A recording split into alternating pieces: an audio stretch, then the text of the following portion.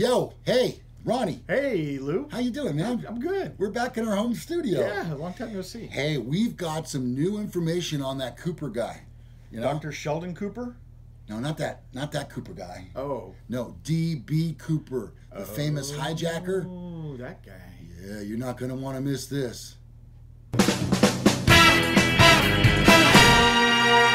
Well, hello and welcome to another episode of Men Are So Smart. I'm Lou Gallagher. I'm Corvette Ronnie. And we got a comment on a video that we did recently, which was on D.B. Cooper, the famous hijacker who asked for $200,000 and 4 parachutes. Yeah. Why 4? I don't know. In fact, that video link will come up right above my head right there. And we got a comment about that, Ron, that I thought I wanted to share with you on this. And let me quickly go to it. And that is here. No, dude. That's old news. This case was solved this week. Done. Over. Google it. That is from Shamdy Crook. And I think Also known as D.B. Cooper. Yeah, I think Shamdy's middle name is Cranky. Yeah. Okay, He's also been known to say, "Get off my lawn." Yeah.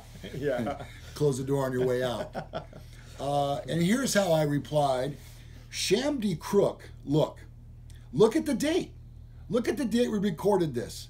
Our episode came out about 2 weeks ago, before this discovery. Sorry, dude, but we can't go back in time. I can go back a little bit. You got a flux? I've got a flux capacitor in the trunk of the Corvette. Really? Yeah.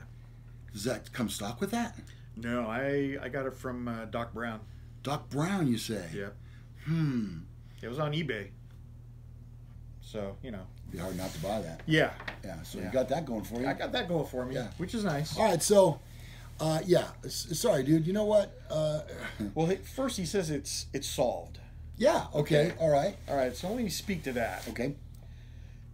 Until you have somebody in custody, or you've exhumed a body and by DNA got a 100% match, or somebody's convicted, it's not solved. FBI, I've read the article, I'm pretty sure that he's referencing, and it was determined by a group of private investigators that they had found the real D.B. Cooper. FBI still has not bought off on that. So once the case is closed, then you can consider it solved. Okay, so this story that we referred to comes out of Stockton, California, which is about, 45 minutes from Sacramento, where we are. And it comes from CBS Sacramento. They report that a team of investigators says, being the operative word there in the sentence, it has cracked a code that shows the infamous hijacker who went by the name of D.B. Cooper is in fact a man who has ties to the Stockton area named Robert Rackstraw.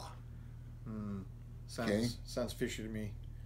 Rackstraw is a former Stockton resident whose family also lived in Calaveras County. Mark Zayed is an attorney who represents the team of private investigators working on the cold case. We showed one of the letters to the former member of Army Intelligence Unit that Robert Rackstraw used to belong to, Zayed said. Zayed said the former service member recognized a set of digits in the D.B. Cooper letter as a code he and Rackstraw used in their unit. Now check this out. According to the experts here, when they applied the code, new words appeared that investigators say point directly to Rackstraw. It said, FBI, catch me. The SWS, Zayed said, which stood for Special Warfare School, where Rackstraw went to learn coding. Yeah. He's a specialist in this. Right. So one of the private investigators, Thomas Colbert, told Seattle that he believes Cooper was a CIA operative conclusion made based on the 5 letters allegedly sent by Cooper. The new decryptions include a dare to agents, directives to apparent partners, and a startling claim that is followed by Rackstraw's own initials. If captured, he expects a get-out-of-jail card from a federal spy agency. It's funny you mention that, see, because Ronnie has given me one of those that I carry with me. That in any Yours is from a Monopoly set, though, so it doesn't carry quite as much weight as maybe this. but it says right on there, get out of jail free. You gave that to me. And I even initialed it. You did? Yeah. Yeah, it's CR. All right. Since the day before Thanksgiving in the Lord's year 1971, the mysterious case of the Northwest Orient Airlines hijacker has intrigued people around the world. The man who called himself D.B. Cooper showed a flight attendant a bomb in a suitcase, allowed passengers to leave, asked for 200 grand and 4 parachutes, and when the plane took off again, jumped out with all that cash strapped to his body. No one found him in all these years. I mean, the odds of these, once this code is applied, actually referring back to Rackstraw, I'd love to play the lotto, the guy says. And I say that all the time. Yeah. Rackstraw's attorney says his client lives in San Diego now and maintains he's not D.B. Cooper, which is exactly what D.B. Cooper would say. Right. Yes.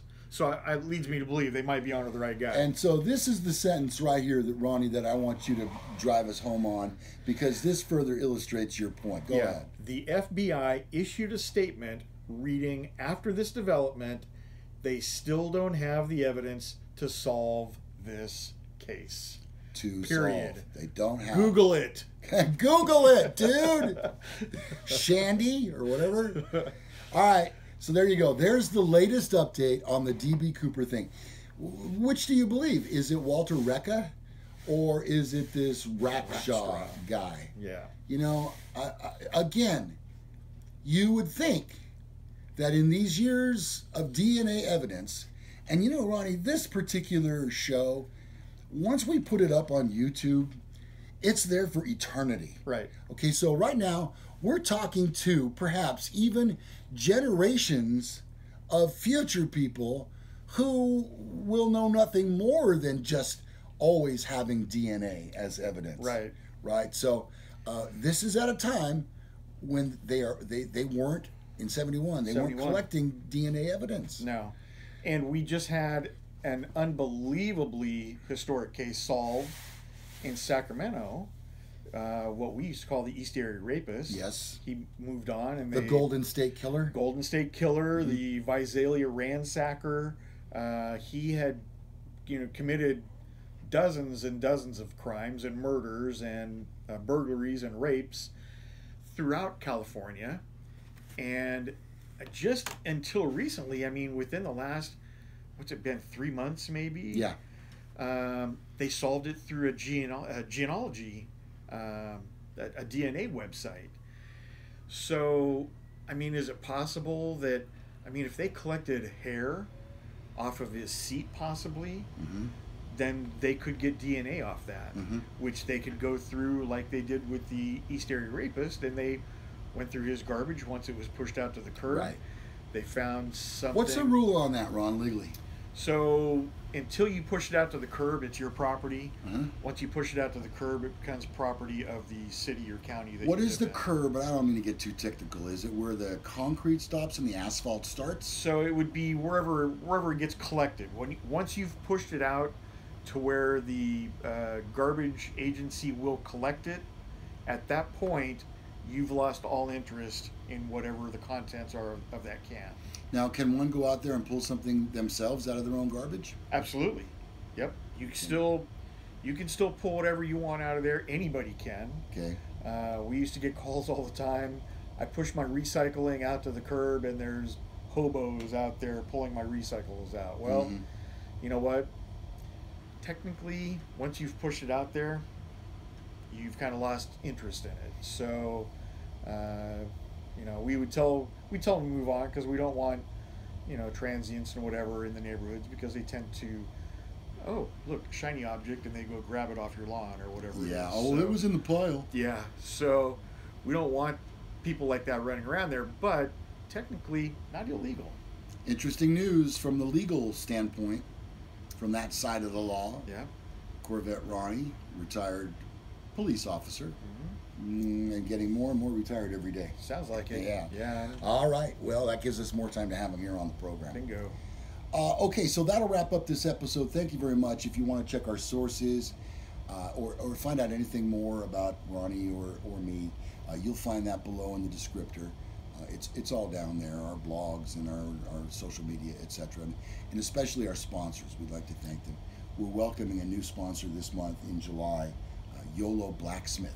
Ooh. So we'd like to thank Corey. Thank you very much for being a Nice. sponsor on our program.